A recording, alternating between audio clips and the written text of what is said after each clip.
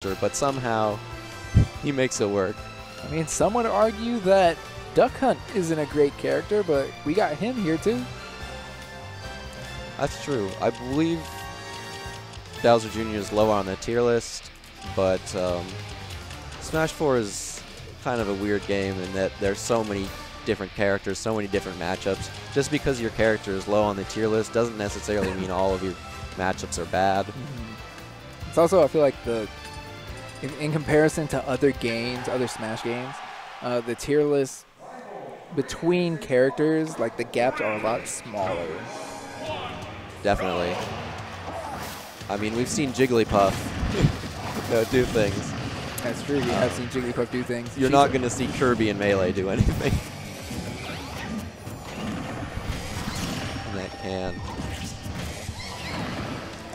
Honestly, sometimes I think Duckhunts just throw out that can to mess with you.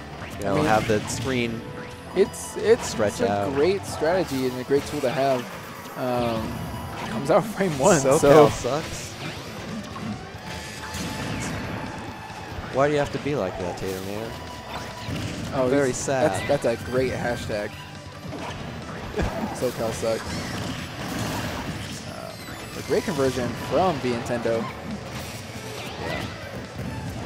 And yes, we are just seeing the projectiles go at it, dude.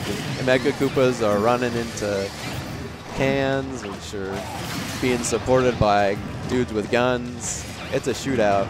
That's right. Cans, guns, invisible player that shoots Duck Hunt Dog smash attacks. Up air. Always a little risky going for an up air, you know, around this percent. When it's your kill move, you know, it could mean that it gets stale and you don't get your kill, but you know, when you have the opportunity to punish, you got to take it. Yeah, one thing I want to point out that Raito does, that Vientendo does, isn't doing is whenever Taternator's on the ledge, ooh, great can right there. Just covered that option. Definitely. But he'll hit it the opposite way. He'll throw it in one direction, then hit it towards the ledge. Yes. And then it will just cover up so many options, like the neutral get up and the jump and the roll. Exactly. You see a lot of pressure put on the opponent. They're forced to make decisions they don't want to do. And the can interrupting the abandoned ship. But a raw up smash coming out from Taternator. Wow. Catches him sleeping. And you see another can combo. And the up airs now. That's right. Yes. Very reminiscent of old Meta Knight. Bowser Jr.'s up air, the Koopaling up airs. Can trade. It seems to always benefit Duck Hunt. But, I mean, really you want to pay attention to the percents so you can avoid those situations.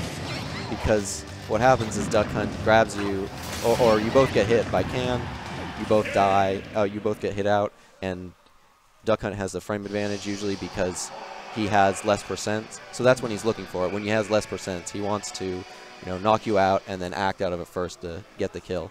You see that a lot with.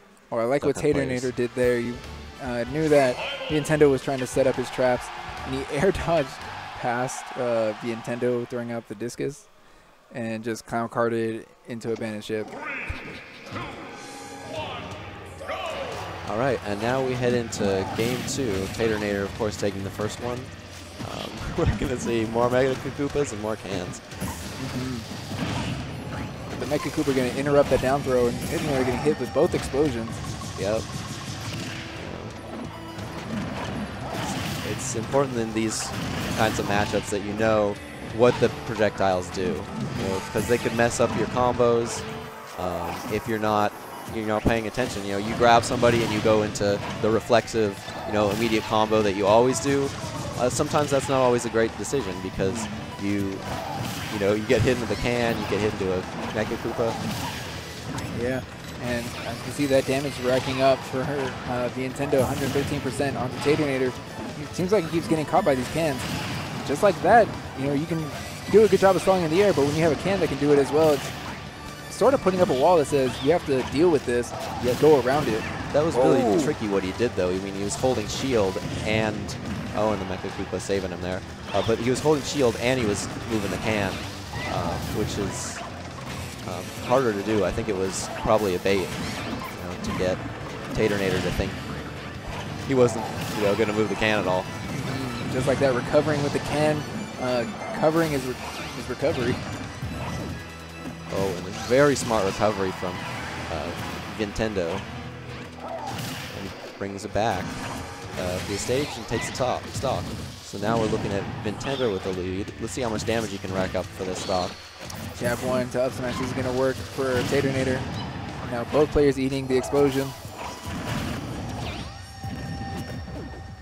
And very wise from Vientendo, knowing that Taternator is going to land with that big hammer swing. Oh, yes. And the Mecha Koopa interrupting the grab again. Yeah, you got to keep an eye on those Mecha Koopas.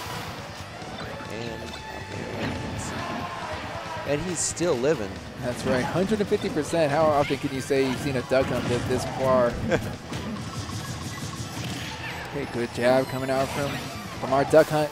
And now, this is where I feel like zoning characters really excel, because your opponent gets very impatient and they can steal the game away from you. If you're running into their traps. I mean, Taternator's already at 79.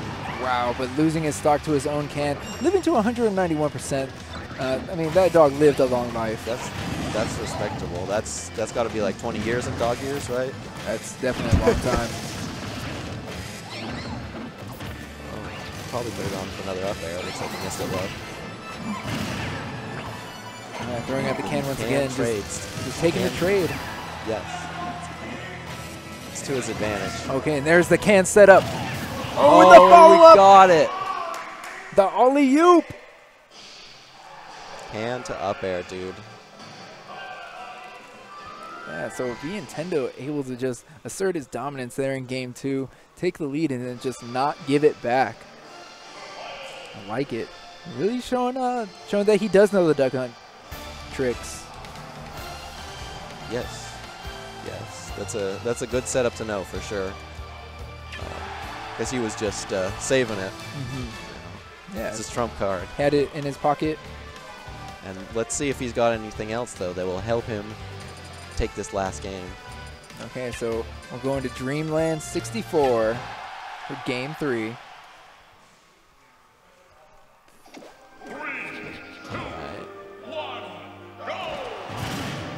An immediate can. Saying you have to respect this option. I mean, it does come out frame 1. It does. Okay, jabbed, and I'm going to assume that can's going to connect. And, Nintendo had him a good spot there, and it looks like he kind of got stuck off stage. He did get stuck off stage, but just landing in shield and then having the can right next to him allows him to apply pressure while still in shield. And Taternator having so much difficulty just staying on the ledge. Also, one thing Vientendo recognizes that whenever Taternator is throwing out those Mecha Koopas, that he actually has a lot of recovery frames. And he's just punishing him for it. Yes. I mean, it's frame 1, but it also has lag. So if Taternator sniffs it out, he's going to get you back. That's it. Throwing out the Mecha Koopa and now bombs away. Oh, and I don't know, what do we call that one? The hammer? The hammer. Yeah, the hammer taking it. Because it's not any directional air. What? Oh, and wow. We are now 1 stock apiece. Wow. So I know Duckhunt or Dreamland doesn't have as high of a ceiling as Battlefield, but still for that up air to kill in that position, that percent, a little surprising. I'll say, I mean, we didn't even get the sparks. Okay, just chucking him right on stage. The ledge trap there. Looks like Taternator's just going to go over though. Both players throwing out their projectiles. Taternator able to land with the fair. Now throwing out up airs to pressure Vientendo on the ledge. God. Taternator backing away from the can and respecting it. I mean, the can has been giving him a lot of trouble, especially in game 2. Vientendo was able to get a lot of mileage from the can. Wow, but the disc is actually completely interrupting the clown cart. That's something you don't see too often, but the clown cart into up B. Very close. Let's see if he can make it back. Oh, good Makes tech. attack. Nice. Yep, gonna fly away, avoid that. Back up in the air. Can he land? And it looks like Taternator has retaken control of this game. He's just trying to keep him in disadvantage right now. Hopefully we got him to slip up or make a read, but now we're sending back to neutral, so. Okay, we're gonna see the bomb. Koopaling, or yeah, Mecha close Koopa to gets. We gotta watch that strong back air. Oh, but this cart the spin out was enough to take the game. Very risky option.